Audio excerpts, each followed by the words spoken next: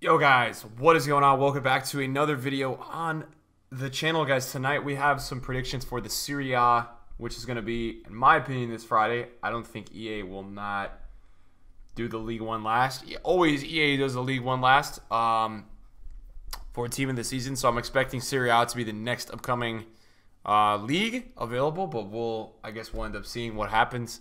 If you guys enjoyed the video today, drop a thumbs up. The Serie A also should be coming with the Eredivisie, so there's another really good league available in packs, which is really a good thing because we're gonna get some crazy players. I'm gonna drop an Eredivisie prediction this weekend. I'm not gonna do it with the Serie A. I believe with the objectives one, which we're gonna show you guys, we have a predicted objectives thing.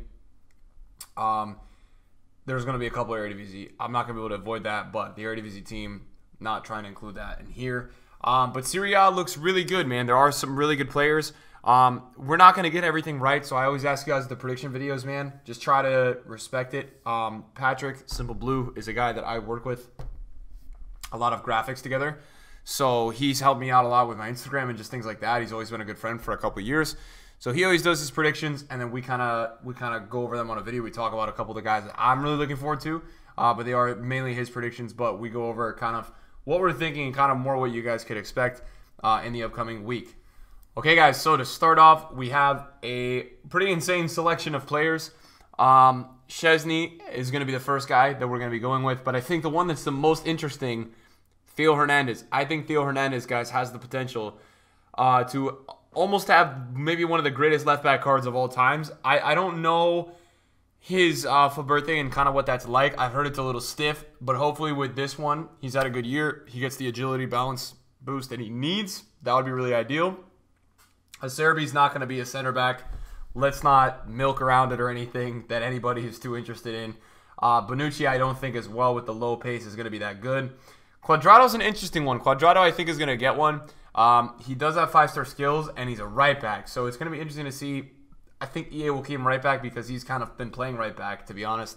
Don't know how good of a card that is, and I think it's really important investment-wise, guys, to see these predictions and see who's going to be potentially in the team of the seasons, and then kind of look to go invest in other ways, right? If there's a right back like Quadrado, there might be a lot of other better options other than Quadrado, you know what I'm saying? Like, that are not in team of the season. A lot of times we're seeing these kind of things rise.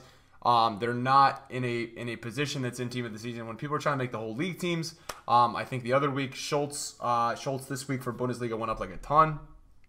So it's different things like that. Makes it investable. We've got Milinkovic-Savic as well, who kind of had that peak on FIFA 18, I think it was. You know, never really like a full meta player since then. But again, we're still predicting that he has 78 pace, 89 shooting, 91 passing, 92 dribbling, 90 defending, 94 physical, and still should be an insane card. I think Luis Alberto is going to be really good this year. I will see how he comes out to play. But Luis Alberto's had a fantastic season. I wouldn't be surprised if EA gives him a 96 or 97. Lazio have been really good. And I think he's already at a 90 on his headliner. So with some of the boosts that EA have given, I wouldn't be surprised if they go crazy.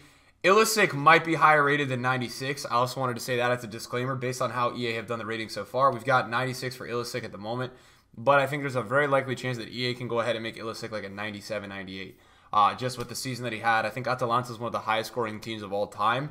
And if you've seen them play this year, Atalanta score a lot of goals. They're super entertaining to watch. So that would be cool. Paulo Dybala, hoping for a central version of this guy.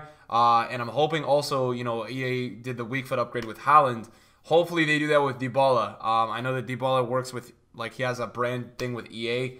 I'm really hoping. I think a lot of the community is also hoping because Dybala is really, like, just a tad away from being super meta in this game. If he had a 4-star weak foot in this game, I think it would be unbelievable. He'd be right in my squad right away. And I think it would force me to go ahead and get Ronaldo as well. You guys can see there. We've got Immobile as a 97. Crazy year with Lazio as well. 93 pace, 99 shooting, and 96 dribbling, 90 physical. Cristiano Ronaldo. It's going to be really interesting to see what EA does. I think he's going to get a 99. I also think that he may actually... he may be better in a couple aspects than the team of the year. I think the only thing is that the team of the year will always have the physical. I think we've seen it with Messi last week that Messi kind of kept the physical. But again, EA is EA, and we'll see what happens. But none of these guys are going to be, I think, too cheap. I think Ilicic will be affordable. Alberto will be affordable. Hernandez is going to be a lot. Savage might be mid, kind of affordable. Not really. Dybala is going to be a lot. Immobile won't be super crazy. because of the way the game kind of plays. But obviously, if he gets any crazy boost, he might be the Ronaldo's going to be a ton. So we look a little bit more into it, guys. We've got Donnarumma, Kolarov as well. Kolarov is always in the mix there. De Vrij looks pretty usable. There's not a lot of fast center backs from what I see, so that will be interesting to see. I think Smalling is probably going to be Smalling could be the best Serie A center back. And if you've played his Headliners card this year, you know that it is a really good card. Like, Smalling's Headliners card this year is very solid. So we'll kind of see how that pans out. It's going to be interesting to kind of see the dynamic of how that works with Smaldini. I think other standout players in our prediction that I really am looking forward to. I mean, Lukaku, obviously, guys, had a great year, but I think Lukaku is always going to be limited by his balance in FIFA. Balance is always something that kills Lukaku, man. It's just something that like never really makes him truly usable. Raja Nainggolan's a big guy as well. It's a big FIFA card. I think he's going to get one because I think what I've seen so far is that EA are trying to do their best to just make money off the packs. So they're really tossing in a lot of the old FIFA favorite guys. That's why I think Smalling had a really good year, but Smalling I think is a lock. Nainggolan's probably a lock. Gomez could be really good. Alejandro Gomez this year could be fantastic. You guys know the way the game plays, it's very nice to have players with small agility. Players that are small with high agility, high balance, good reactions, things like that. That's why we see the Neymars, the Coutinhos, the Messis, the Eusebios, these types of players, Cruyff, really be good this year because of the way that the game kind of caters towards those players. But again, I mean, I think we'll see. We'll see kind of how EA play their cards. I mean, there's obviously a lot of players there's still a couple players that are big deal players in this area that we don't have in the prediction, so maybe they might throw them in to make extra money. And I think as a whole, our ratings are really low, and I think we do it that way just so that we don't overhype the prediction because EA this year have been going all out with the ratings. So I would expect, based off this video, guys, you will probably see much higher rated players. Like, I really think so, man. I think they're going to give these guys way higher ratings, and I think you guys will be surprised by that. But I really do think that that's kind of the way that EA will do it. A good team of the season overall, I think Ronaldo, Dybala, Hernandez, Savic, Ilicic, Smalling, Nainggolan, Gomez. These are probably some of more of the standout players that we're going to be looking forward to trying out and using. Not only this, guys, we're going to get into a quick little objectives thing. So we always make one of these just for fun. You guys can see we have Huntelaar included for the objectives for the Eredivisie. That is going to be, I think, the league with this league. We've got a wide mid here. I think he plays for Sassuolo. I don't know how to say. I don't know if that's the right team, but I think that's where this player plays for.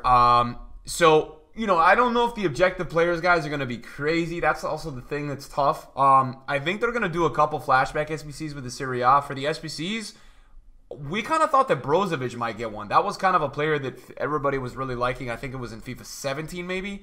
And maybe he'll get more pace than that. We're thinking maybe they'll give another center mid in the Serie A. Crescito is also a nice player. That was a card that I think had a card last year or the year before where he was in the second league. I want to say I think he was in the second league. But he was from like when they did top 50 rest of the world last year, but he was really usable as a center back. I think it was left back or center back. I can't remember. He was Italian though. And then we also got Malin. Malin is a big one. Malin is a card that, if you guys remember in the beginning of the year, Malin was a card that almost everybody was using week one. And I think he could be really fun as well. I think Malin also got the Future Stars card, but it wouldn't surprise me if EA went ahead and they also gave Malin one. That's for obviously the Eredivisie. So yeah, that's what we had as our prediction. So I mean, overall, guys, looks like a decent team of the season. I don't think it's going to be anything nuts. I think Ronaldo's going to be the headliner. I think the fine line is like, does Mertens get one? Does Insigne get one? Do these types of players get one? Because Napoli was playing really bad in the beginning of the year, and for the most part, right? So they had an off year for them in the league.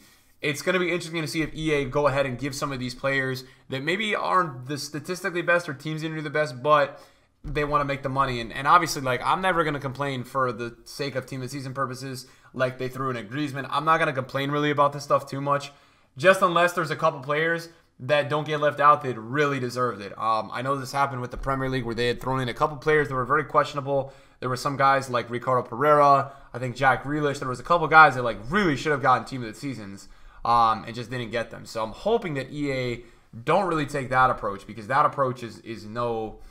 It's not that it's not fun, but I think a lot of people do also want to see these players that perform well with huge upgraded cards. So I think to EA, if it's a player, you know, in the future, I wish these guys would really boost the heck out of the cards that even if they weren't that good in FIFA, their Team of the Seasons obviously would make them become really usable. And I think that's the point of Team of the Season. All the cards that are in packs should be usable and should be good. So, guys, thanks for watching the video tonight. I appreciate you guys, man.